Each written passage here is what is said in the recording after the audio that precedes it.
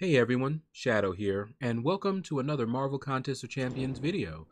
So this is Variant 3. This is the first quest of Chapter 2 of Polar Opposites. It's the third variant to enter the contest. And we're going to show you the easiest path. We'll show you the fights, and I'll talk a little bit about the global nodes. So the first path here has a 1-star chest on it. That usually indicates that it is of an easier difficulty. Not always, but it's a good indication. Now, in this particular quest, we have 2 paths that have the 1-star chest, the one on the far left and the one on the far right. And you saw the nodes you would have to deal with on either path. Neither one of them are particularly difficult. It'll boil down to preference, your skill, who you're planning on using. As for me, I decided to take the far right path. That seemed to be the easiest path for me to do for my initial clear. All right, so as we're fighting, let's talk about the global nodes. There are 4 of them that you want to be aware of. Apex Manufacture, Composite Construction, Stack Overflow, and Overclocked. Apex Manufacturer effectively doubles Sentinel's damage. It reads, Sentinel gains analysis charges at twice the normal rate, and his attacks will deal 1% additional true damage. Since he has a max of 100 charges that he can gain, it adds 100%, so effectively doubling it. And the fact that he gains analysis charges twice as fast is especially good when, like me, you don't have your Sentinel awakened. Composite Construction. All tech champions in this fight are immune to ability accuracy modification. That is great when you are fighting Magneto or Domino with a tech champion like Starkey or Ghost. Ghost gets magnetized when she's dealing with Magneto, so her phasing is unreliable when fighting him. Very annoying. Don't have to worry about that because of the global. Spider-Man Stark Enhanced when he's fighting Domino. I'm sure you all are familiar with Domino. Don't have to worry about that. So I love these globals. Stack Overflow. Each additional tech champion on the attacker's team increases the duration of their buffs or debuffs by 10%. So let me tell you a little bit about what you can do with that. Say you have Spider-Man Stark Enhanced. He has a guaranteed stun on his special 1. You add Miles Morales, which adds to that stun duration, and then fill out the rest of the team with tech champions so that you're getting, 30% more stun. So what you can do is you can build up to almost a special 2, fire off your special 1, which is, as I said, guaranteed stun, and just keep doing your 5-hit combos, maybe a 2-hit, then a 3, 4, to try and build up. Make sure you have at least 1 bar of power each time. Eventually, you're going to get so low that you cannot do another, and what you want to do then is on that last one, you stun them, fire off a heavy, get them down from that special 3, which they most likely will have at that time, and then bait out their special 2, and then do it all again. Very, very nice if you don't have some of the more powerful tech champions for this particular quest ranked up, which would be Ghost and Sentinel, in my opinion. This is a Ghost playground, and I use Ghost for the most part throughout this quest, but I do use my Spider-Man Stark Enhanced and Sentinel every so often. All right, so far on this path, we have not encountered anything too difficult. The Enhanced Fury, if you don't get hit, is not a big deal.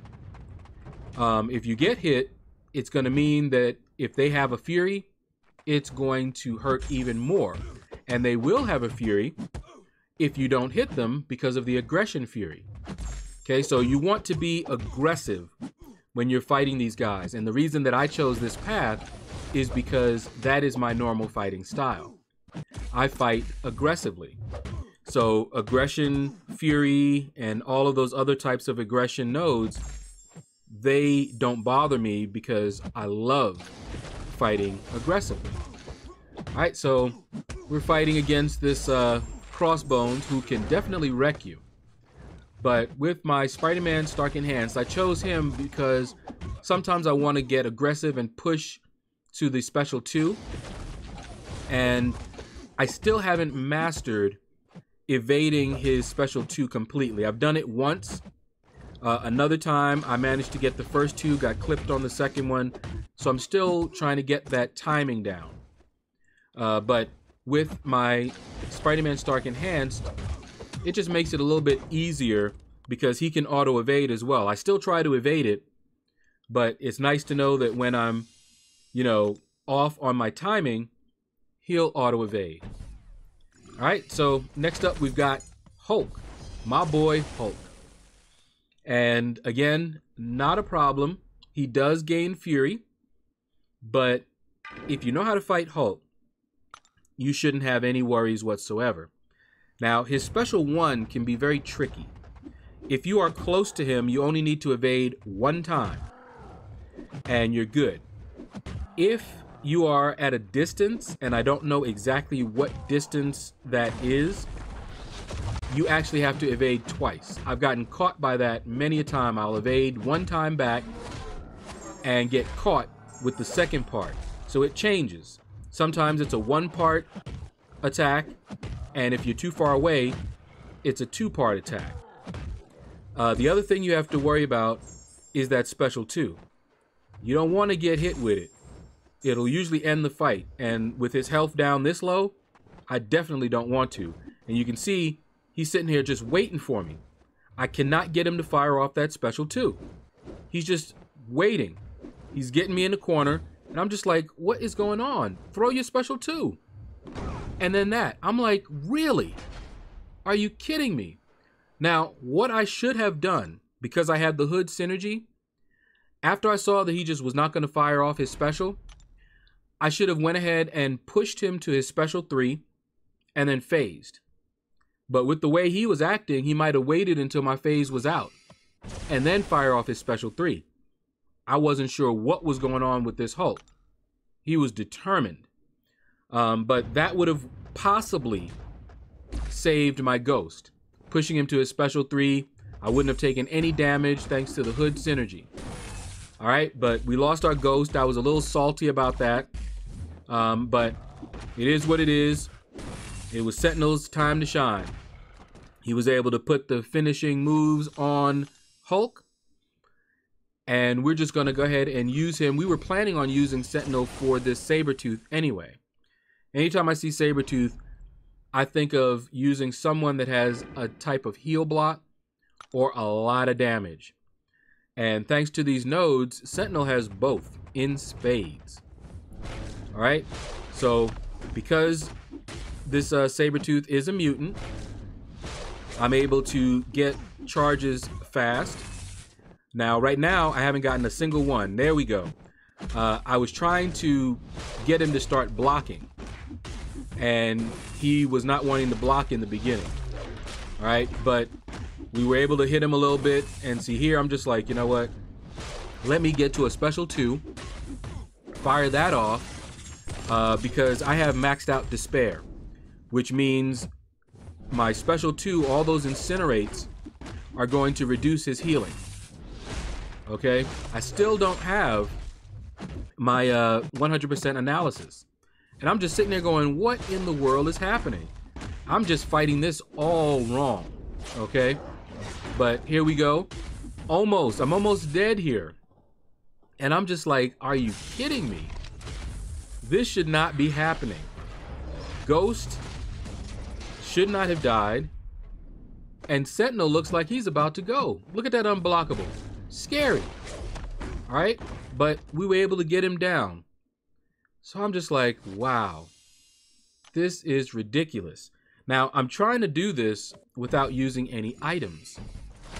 This kind of gameplay is making it difficult. I'm now sitting here like, what am I going to do? But I'm no quitter. Starkey, it's your time to shine.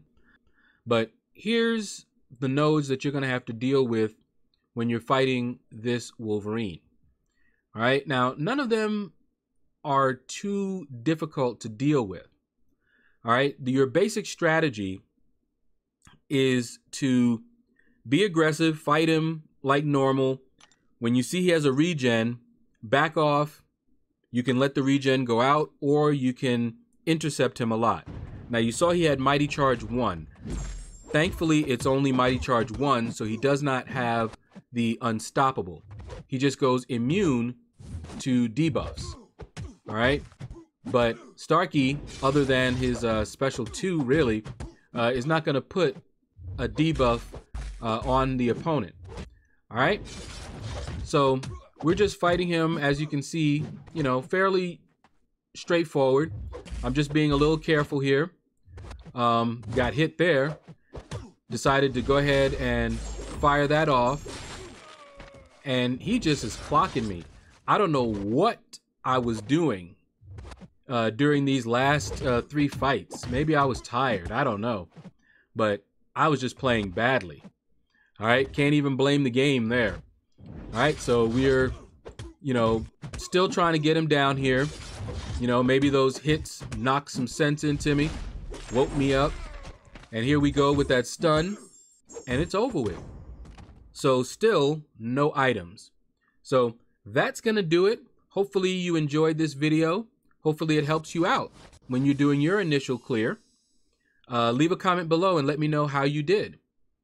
Click like, and you all have a blessed day.